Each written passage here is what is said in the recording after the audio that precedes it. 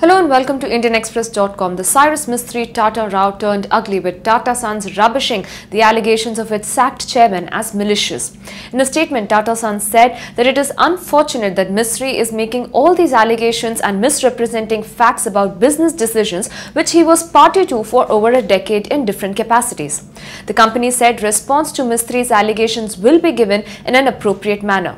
Mistry, in a confidential mail to the board members of Tata Sons, had expressed shock over his sudden removal as the chairman of the company and alleged fraud by Tata in Air Aisa venture, besides claiming that the Nano project was incurring huge losses to the company and was being continued only due to emotional reasons.